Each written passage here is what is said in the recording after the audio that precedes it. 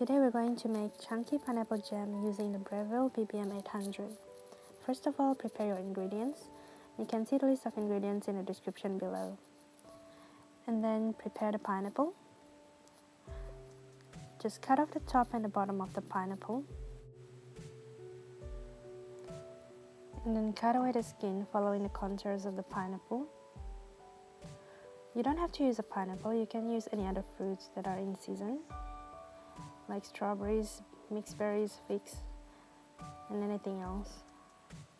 And then remove the spots by cutting V-shaped trenches into the pineapple.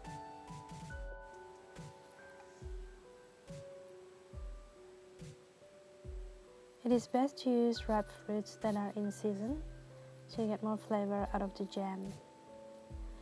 And then cut the pineapple into quarters and remove the tough core.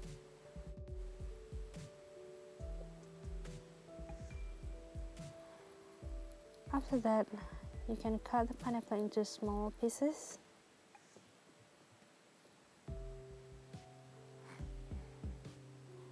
If you like it finer than that, you can put the pineapple into a blender and just use the pulse function. And for this recipe, you will need 500 grams of ripe pineapple. And then prepare the bread pan.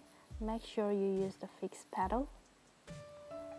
And then put the pineapples in, or any other fruits that you're using. And then 1 2/3 cups of sugar.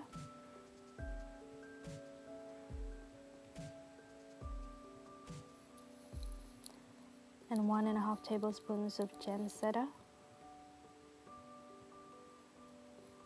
As usual, wipe spills away before inserting the bread pan into the bread maker. And then set the settings into jam and press start. And then the unit will preheat the ingredients first for 15 minutes. And after that, it will start to cook the jam.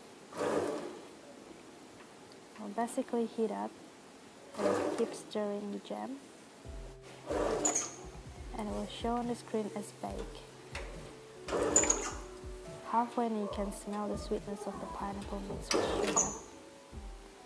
Please bear in mind that it is best to keep the lid closed. We just open it here to show the process in the video. Once it's finished, you can pour the jam into sterilized jars. You can sterilize the jars by boiling them for 15 minutes, but make sure they are dry before you pour the jam into them. And leave them overnight in the fridge, and that's pretty much done. That's how easy it is to make a jam in a bread maker. And here is the taste test. Just put your jam on the toast. You can see it's quite chunky. It's fresh. It's sweet, but it's not too sweet. And it has a good consistency. 2 thumbs up. And that's it. Hope you enjoyed the video. Thank you for watching, and please subscribe to my channel. Bye.